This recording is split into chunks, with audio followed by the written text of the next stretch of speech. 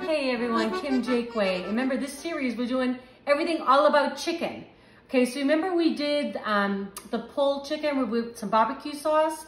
I'm gonna make a quick coleslaw to go along with it. I mean, who doesn't love a little coleslaw with barbecue, right? So I got a little bit, maybe like a third of a cup of mayo in here. I love rice wine vinegar, so I'm gonna put a little bit of that, a couple tablespoons. A little bit of salt. A little bit of pepper, or maybe a lot of pepper. Okay, definitely gonna put some celery seed in there. That gives it that coleslaw flavor. I like it a little sweet, so a little bit of sugar.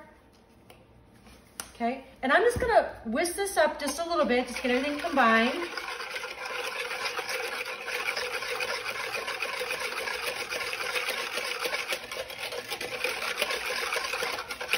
Okay. And then I love coleslaw, so I had this bag already on hand. And it's just for the two of us. And we're just gonna be eating this most likely just tonight. So I'm gonna put a small amount in, like that. Oops, a little bit of a mess there. And then I'm just gonna mix it all up. And there you go, right? I mean, something so simple. So realistically, we're gonna have dinner on the table in minutes. All I'm gonna do next is I'm gonna heat up the barbecue chicken, and I'm gonna toast some buns, and dinner will be on the table.